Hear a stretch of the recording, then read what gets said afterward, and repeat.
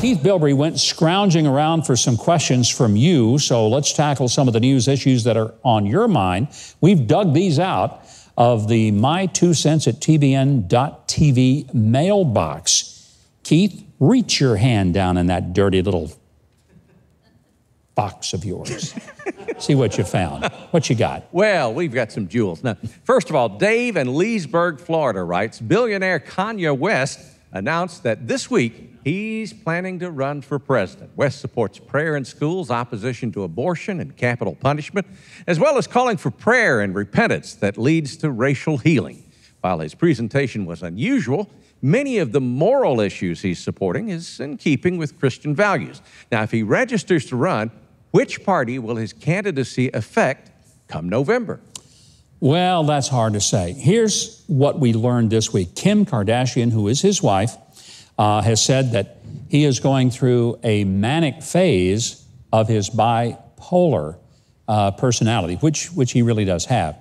So my thought was he probably won't run once he finds out all of the just really tricky little things you have to disclose in being a candidate for president and all of the limitations on the income that he can get.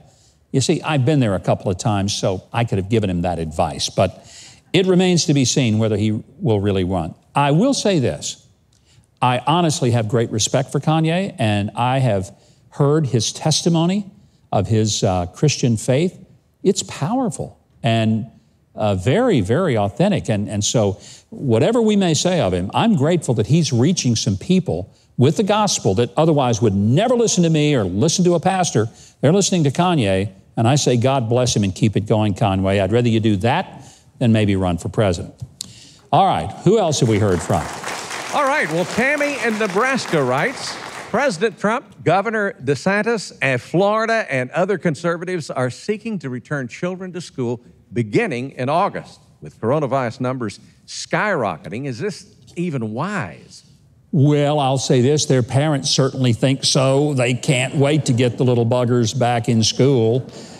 Look, I think that at some point we have to begin to live life again in this country.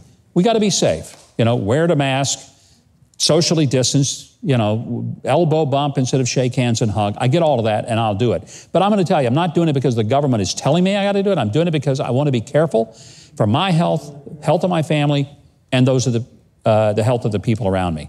So here's my concern about school.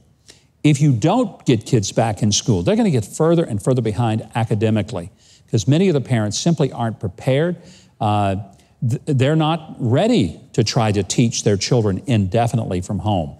They may not have the proper materials. And there's something else being lost, and that is the socialization of some of these children, their lack of being able to even talk to and be with their friends. Are there risks? Yeah, there sure are. There are risks crossing the street to get to school, and there are also risks from staying home. I want everybody to be safe, and I hope we get back to school, and I hope that the most important thing, we find a vaccine pretty soon, and that we're all going to be safe from this stuff. In the meantime, be careful, but live. For heaven's sakes, let's live. All right, Keith, what else have we heard? All right, well, for Michael, St. Charles, Illinois, I was disappointed to hear you say people who tear down statues hate America. Our country is reverting back to the 60s and 70s when those who wanted America changed were vilified. Keep your eye on the ball. The conservative cause is right. Don't be on the wrong side of history again. Well, Michael, I'm not sure what side of history you think I'm on. I'm on the side that believes that the truth and the facts of what history was about really matter. And I don't think we learn the facts and the truth of history if we tear down every last semblance of it. Now, there are some statues that wouldn't bother me if we got rid of. But here would be my absolute fundamental thing I would suggest. Take the statue down by the same process that it went up. So if it went up because a city council or a county government decided to build it and place it, then petition that county or city government and tell them to take it down. Let your elected representatives make that decision. But don't do it as a mob, because if the mob can tear down a statue, how long will it be before a mob can tear down your house? How long will it be before a mob can take your car away from you? How long will it be before a mob can burn down your school? Mobs don't do things very well. That's why we organized ourselves with a government. I hope we don't forget that. And I'm frankly thinking, Michael, that's the right side of history. I'm sorry if you don't feel that way. Keith, who else have we heard from?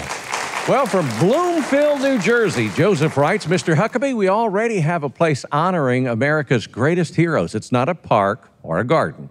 It's Arlington National Cemetery. Wow, what a powerful assessment. All I can say to that is amen. And I hope we never forget the extraordinary sacrifices of all those who bought our freedom. And we owe it to them. We owe it to them to keep our freedom and to pass it on to the next generation. All right, Keith. Well, Jonah, on Gmail, you sound like a real Trump apologist. Then going on to talk about the Bible and acceptance of all in the next sentence. You're a disgrace, and God sees you and your lying ways. Ooh. Yeah. Keith, are you sure that's not from my wife? Are you sure about that? I just read them. Yeah. Okay. Oh, what do I say to that? Thank you so much for your honest and sincere letter. Keep them coming. I'm hurt so deeply by it, I may have to take half a baby aspirin just to sleep tonight, but I'm going to be okay. All right, Keith. Well, Alan in Yucaipa, California, I hope I got that pronunciation right. We appreciate your show greatly. Lived in the Bay Area for many years. Many there are liberals or leftists. Nasty group of people. As a Vietnam vet, 173rd Airborne, I know how vicious humans can be. When I got home December 1969, I maintained that our next war would be with China. Looks as if I may be right. Makes me sad. I feel very bad for the current crop of vets. The ones in charge politically are those who spat on me when I got back. Thanks for all you present and represent. No, sir, let me say thank you. You and your fellow military members, men and women across the ages, you're the ones that deserve our thanks. And I'm sorry that when you came back, you didn't get the hero's welcome that you earned and deserved. I hope through the years that we have started learning a little bit more about the sacrifices that our Vietnam veterans made. And I hope we'll be grateful and appreciative of all of our veterans and never forget their service and their sacrifice and that of their families. Now, if you're seeing this, I know you've enjoyed that video. I mean, how could you not, after all? So you know what you should do? Leave a like, click on the subscribe button below, and hit the notification bell next to it so you'll always know when I have another video up for you to enjoy.